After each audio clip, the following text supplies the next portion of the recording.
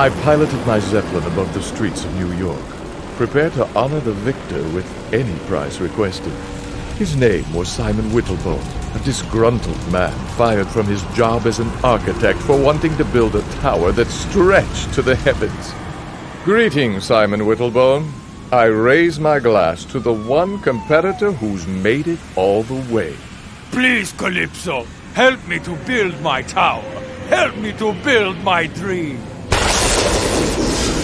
With a wave of my arms, the building of Whittlebone Tower had begun.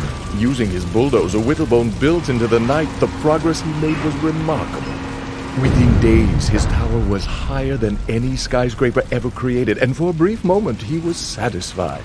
But then, his small mind, as small minds tend to do, became overwhelmed with the possibilities of losing his status.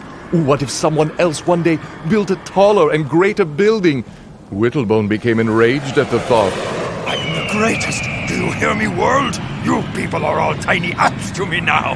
No one will ever be as high or as great as me. Damn it! I am Simon Whittlebone. I am God. Whoa. Whoa. Whoa! Whoa! To this day, you can still see the dent in the street made by the crashing body of Simon Whittlebone. I let it serve as a reminder that everyone has a chance of winning my contest. Even fools.